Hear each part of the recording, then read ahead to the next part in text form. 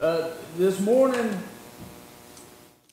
I wanted to share with you a few Father's Day quotes. Some of these were by famous people, some were not. But some of them are very interesting. They were talking about their own father. Some of them are funny. But I just wanted to share some of them with you because I thought they were kind of cute. One of them is, I remember the time I was kidnapped and they sent a piece of my finger to my father. He said he wanted more proof. That's Rodney Dangerfield, so you know. I gave my father $100 and said, buy yourself something that will make your life easier. So he went out and bought a present for my mother.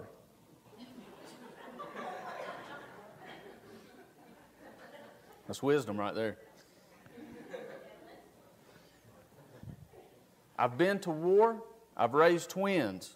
If I had a choice, I'd rather go to war.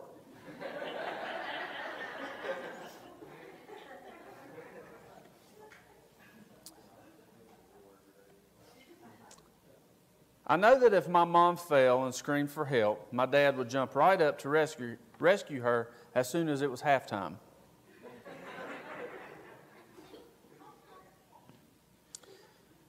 You can tell what was the best year of your father's life because they seemed to freeze that clothing style and ride it out. Now, y'all didn't laugh as much about that one, because that...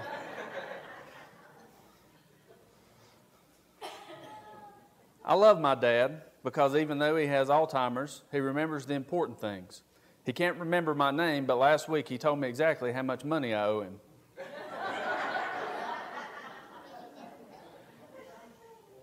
When you're young, you think your dad is Superman. Then you grow up and realize he's just a regular guy who wears a cape. Think about that for a minute. Dad taught me everything I know. Unfortunately, he didn't teach me everything he knows. That was Al Unser. The worst thing that can happen to a man is his wife comes home and he has lost the child. How did everything go? Great. We're playing hide and seek and he's winning.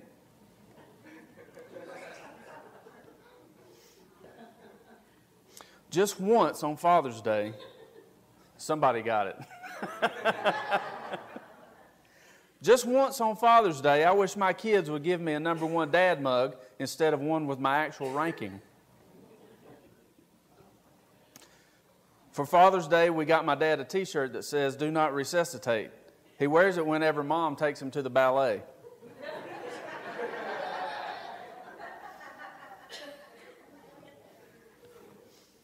You gotta love dads. At my wedding, when I tripped on my wedding dress and fell flat on my face, Dad said, "Don't worry, you'll do better next time."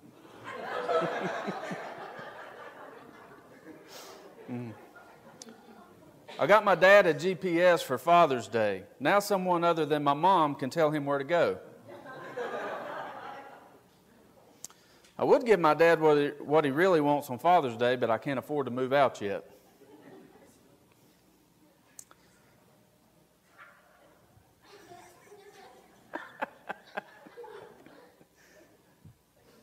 I've never been totally sold on the concept of Father's Day. For one thing, it was officially declared a national holiday by Richard Nixon, so it might not even be legal.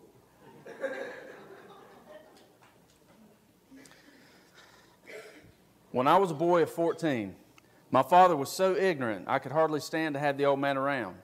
But when I got to be 21, I was astonished at how much the old man had learned in 7 years. Those of you who are not 21 yet, you just remember that quote. That was by Mark Twain. You remember that quote. He was talking about how smart his dad really was and how dumb he was. I think most of us who are over 21 realize that there's probably not a more true quote out there than that. Dads are pretty special, aren't they? Yes, they are. You know, they're special in God's eyes too. And I'd like to thank all of you fathers this morning and all of you father figures. Like mothers, even if you're not a father, if you're a stepfather or you have that role You're influencing someone. And so always keep that in mind. But I would like to thank all of you and just tell you that we do appreciate you. God appreciates you. And today I'm going to challenge you. Today's message is going to be challenging to you, fathers. I went kind of easy on the mothers, but I'm going to be a little harder on you guys today. And the reason I'm going to do that is because I'm preaching to myself, but I'm going to preach this today because I know you can take it. You're tough. But we need to be reminded of the place that God has put us in as fathers and father figures. So if you would, turn with me to Genesis. Genesis chapter 3.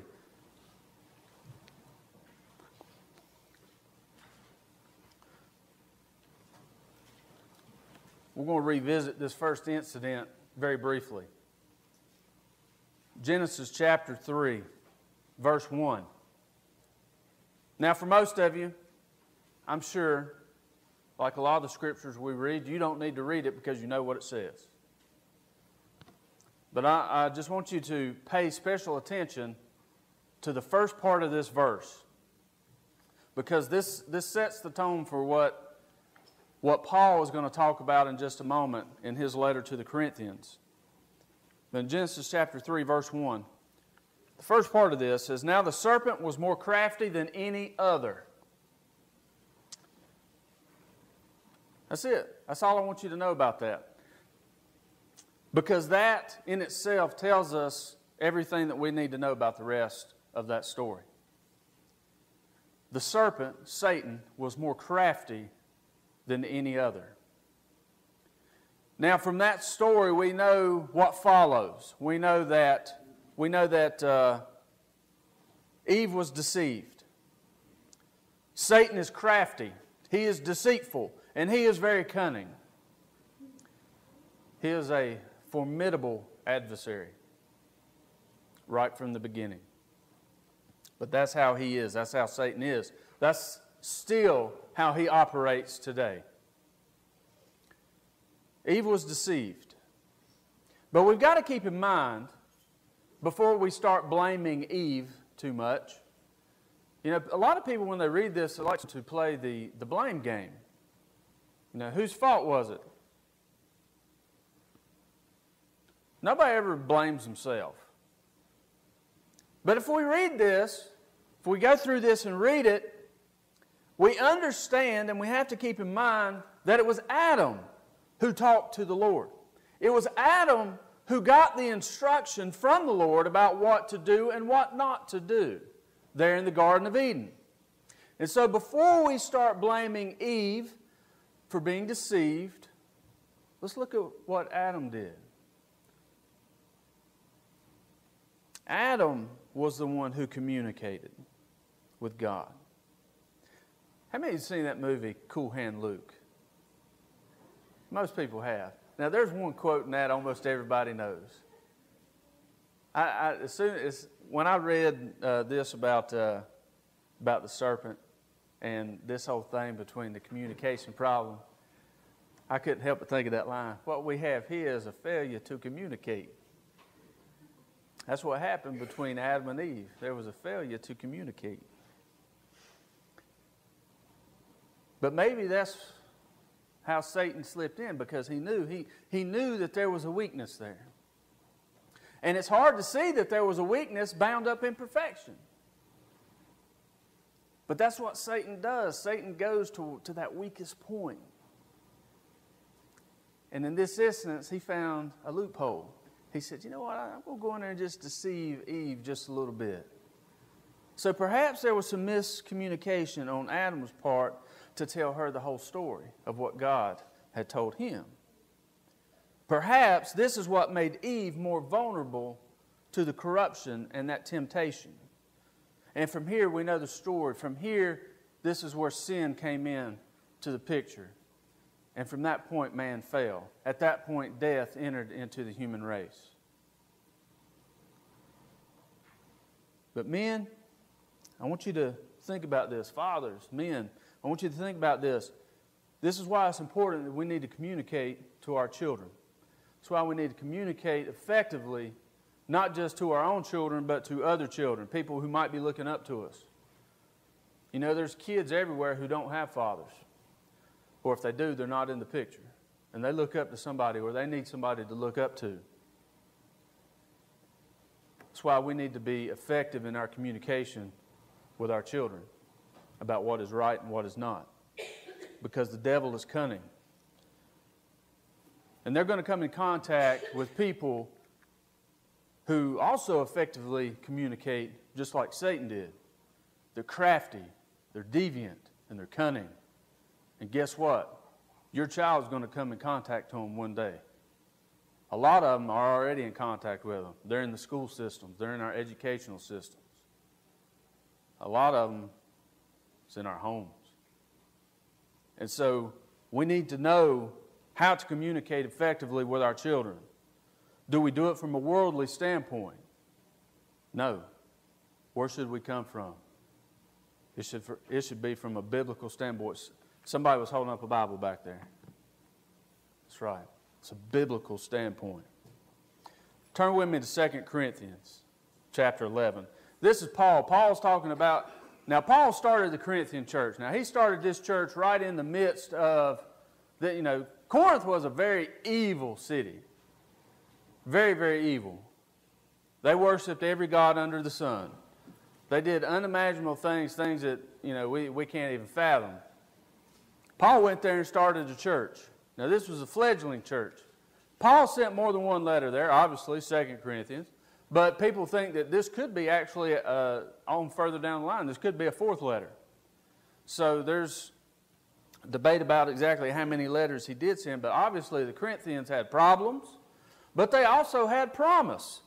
Because Paul talks a lot about, in these two letters, about how special they are. The spiritual gifts that they all contain. And he's trying to get them to do things from the good point of view, from a biblical standpoint. All right? And so he's talking to them here. And I think this here is how we need to address fathers. This is how we need to address our children. In 2 Corinthians chapter 11, verse 3, starting with verse 3, Paul says, "But I am afraid that as the serpent deceived Eve by his cunning, your thoughts will be led astray from sincere and pure devotion to Christ." He said, I am afraid. There were false apostles coming in. There were false apostles coming in doing something different than he had done. And he was afraid that these false apostles were going to come in and lead them astray. Now, as fathers, you men out there, let me ask you, do you want your kids led astray from what you've taught them as a Christian father? You can say it. No.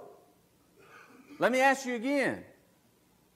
Do you want your children to be led astray from the biblical example that you're giving? Do you want them to be led astray? No. You do not. You want them led from a biblical standpoint. You're trying to teach them as a biblical father, knowing about your heavenly Father. And so, no, we don't want anybody to come in. So, like Paul, we're afraid. We're afraid that these people are going to come in and lead our kids astray. But we don't have to be afraid. And I don't know that Paul was truly afraid. Paul was very courageous. It don't take long to read about him to figure that out. But he gives them some advice. In verse 4, he says, "For if someone comes and proclaims another Jesus than the one we proclaimed, or if you receive a different spirit from the one you received, or if you accept a different gospel from the one you accepted, you put up with it readily enough." All right, so let's talk about that for a minute. These false apostles came in and they proclaimed another Jesus. Now this scripture sounds awfully familiar to what's going on today. You don't have to go too far. You can go in a lot of churches and find out that there are places preaching another Jesus. There's some of them probably not too far down the road that are preaching another Jesus. This Jesus I'm talking about is they don't believe in a heavenly Jesus. They don't believe in a resurrected Jesus. They believe in a historical Jesus, and they like to talk about that, but they will not mention a resurrected Jesus because they don't believe in His resurrection. If we don't believe in His resurrection, like Paul says in his first letter in 1 Corinthians, if we don't believe in Jesus Christ's resurrection, then we have nothing to build our faith on. So Paul's telling them, these people that are coming in, he said, if they come in and do that, you're accepting it readily enough. Now, as a heavenly Father, as an earthly Father, our children should be prepared to not accept that readily enough. Amen? Amen. We ought to have the guts to prepare them and be honest with them about what's in the world. Let them know that there are people who preach another Jesus.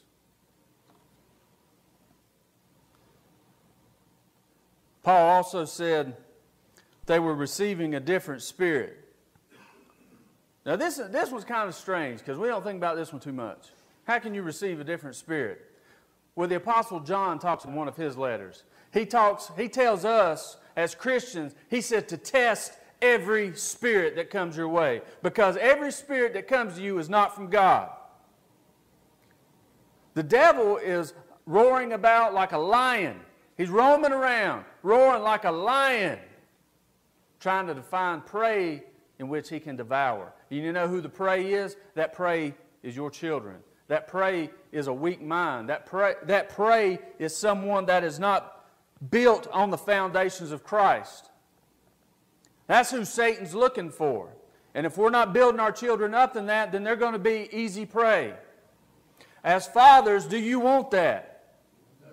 As fathers, do you want that? So he was telling them that if you receive a different spirit than the one that you received, there are spirits. Paul goes on to talk about this in just a moment, and I'll talk about it in just a moment. But we're fighting a spiritual war every day. And we need to teach our kids that.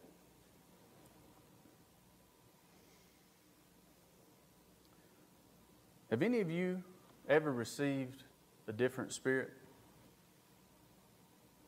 Have you ever heard that little voice inside of you telling you to do something that absolutely goes against what God says? Do you think that's God talking to you? Absolutely not. That's what he's talking about, receiving a different spirit. The Apostle John says, test all the spirits. If you get a word like that, you get a thought like that, you take it and you weigh it against the Word of God. That's your measuring system. That's how you know if it's truly from God or not. And then he goes on to say, accepting a different gospel. Now that's something that's also being preached. You know, there's two different ways that this is going around. One to the extreme and one not to the extreme. To the extreme, I guess if you've ever watched the news very much, you've seen Westboro Baptist Church. They're extremely dogmatic. I hesitate to even call them a church because they teach bigotry. They teach hate. That's not what the gospel teaches. The gospel teaches us to love sinners. You know why? Because we're all sinners. We love ourselves, don't we? We do. Now, the Bible also teaches us not to accept sin. And so this is where it goes to the other extreme. We have churches that are preaching, well, everybody's all right. Do what you want to and you'll still get to heaven. It's called universalism. It's running rampant in churches today.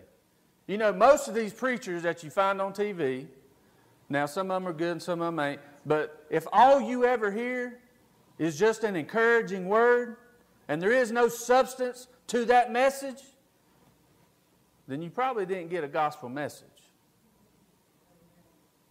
Now, I'm not trying to pick on any of them because, like I said, there are some good ones. But there are some Some of them who can't even mention Jesus' name. That is a different gospel than what Paul taught. That is a different gospel than what we've been taught. We have to make our kids aware of these things. We need to make our kids aware that if there is a different Jesus being taught, if they're receiving different spirits, if they're accepting a different gospel, they need to know the difference. They need to know what is fake and what is real. And you know who they learn that from the most? From us fathers. Even though kids predominantly spend more time with their moms, guess who they're influenced by the most? Fathers. Fathers influence their kids more than anybody else. Even if they're not present, that influence is still there and it still carries. That's why it's so important. But this is happening right now. Right now, this very hour, there are people teaching things that are contrary to the Word of God. Lord, have mercy on them. But Satan is going to attack those weak links. In most cases today in the church, and I hate to say this, but fathers have become the weakest link. How do I know that? All you got to do is look at the activity in the church. Men, fathers, are the least involved in the aspects of the church for the most part. Especially in biblical training and biblical teaching. I know that's hard to, like I tell my Bible study group when I give them a hard word, go ahead and take a deep swallow. I just did. That's hard to accept. For us men, that's hard to accept because, you know, we're hard-headed. We think we know everything. But we don't. A lot of men have failed. They have failed their children because they don't take as much importance, they don't think about the role that they play in their local church and also into the church as a whole. I've said this before, that today we live in the most biblically illiterate generation in history. But I also just told you that fathers are the least involved in the churches today. Do you think there is a link between that? I believe so. If you're uncomfortable, good, so am I. I'm not telling you this to try and shine a light on anyone. I'm not telling you this because I think you need to hear it. Lord knows I need to hear it. But it's the truth. Men, I want to tell you, the day, for those of you who have children, the day that you became a father, God gave you a divinely appointed mission. And that is to teach your children the ways of your heavenly Father. That is a divine appointment. If you read the Bible, men are given leadership roles for a reason. Now, ladies, don't think I'm discounting this. I'm not discounting your role in this. Because if you go back and read, you're side by side with us. But men, you have been given a divinely appointed mission by God Himself to be the leader of your family, the spiritual leader of your family.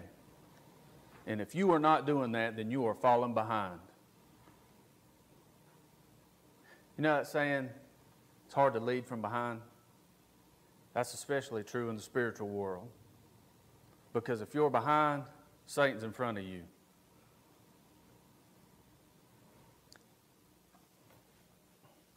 You know, there's things, you know, we might be able to face physical trials in this life, but your kids are going to find out at some point that it's more than physical trials.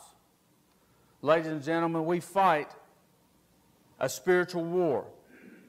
We fight against principalities, evil spirits. We fight against that every single day. Fathers, you especially fight against that every single day. It is your divine appointment to combat this by knowing the Word of God and to know what to do. Turn with me to Ephesians, and we'll finish with this.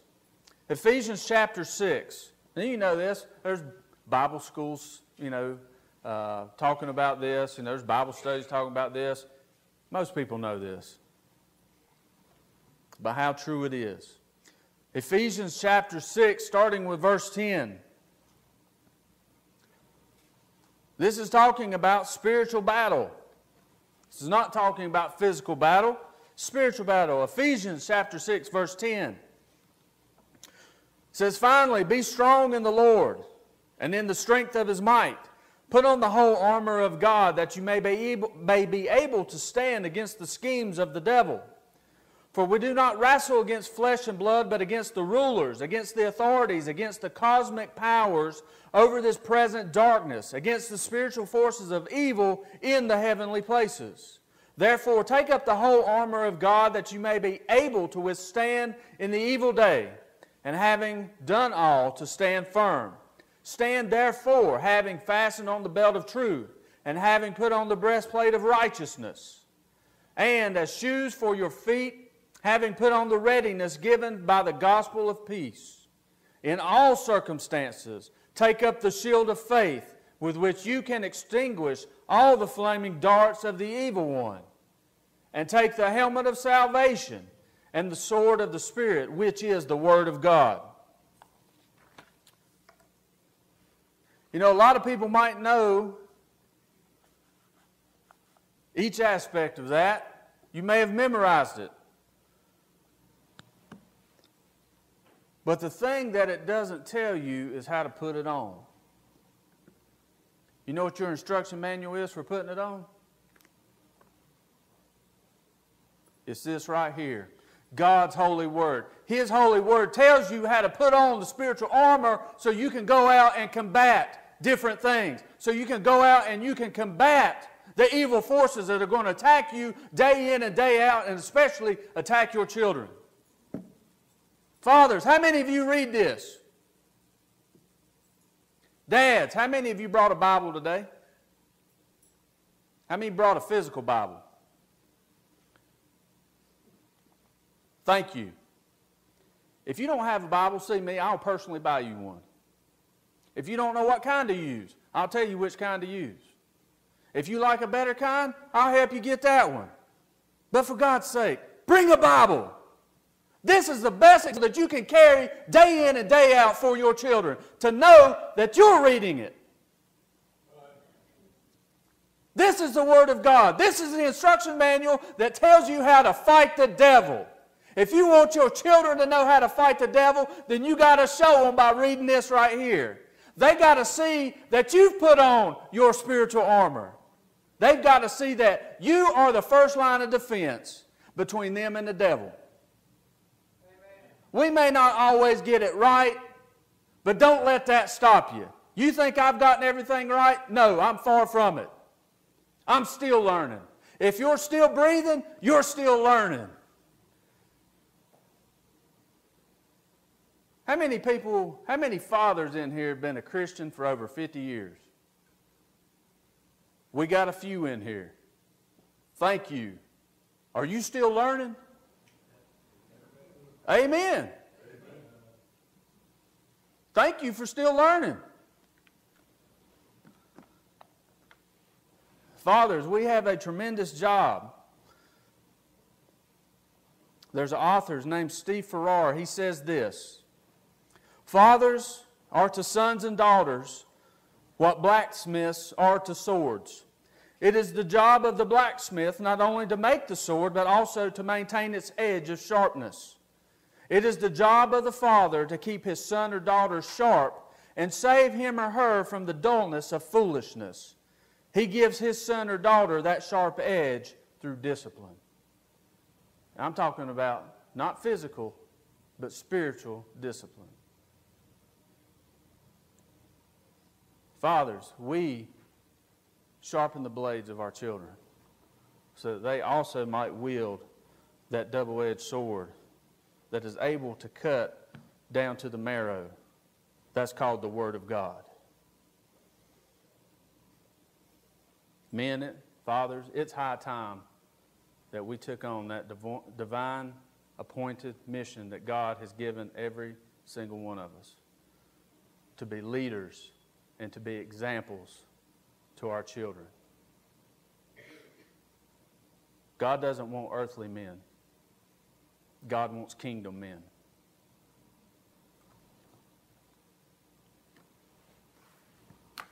You've been divinely called. Pick up the phone and answer. Let's stand for a closing prayer.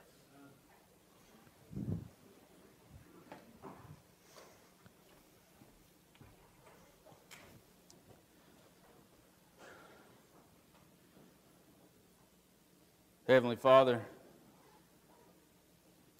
we thank you for teaching us.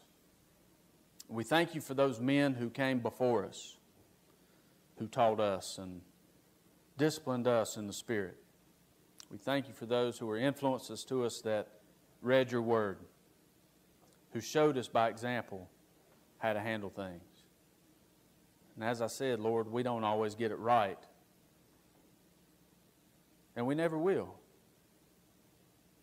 But as long as we trust you and our kids see that, those who look up to us see that, and as long as they see that we always go back to the Word, we always go back as an example to be like Jesus, that's what we got to do. So help us to do that. Help us to just be better examples.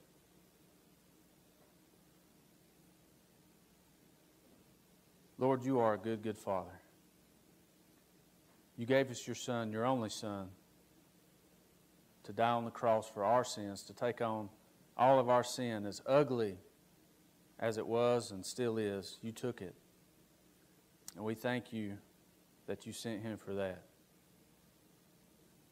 And we thank you that we have his Spirit, that he might live in us if we accept him. Lord, when we face these spiritual battles, we don't do it alone. You fight our battles for us. Sometimes, Lord, we just need to get out of the way and just let you fight for us. Especially as fathers. Let us do things your way. Let us do things in your will. Lord, I know if we do that as fathers, our kids and those who look up to us, they'll be all right. But let us do that today. Let us stay in your word each and every day. And Father, again, we thank you so much for being a good, good Father. We pray all these things in Jesus Christ's name. Amen.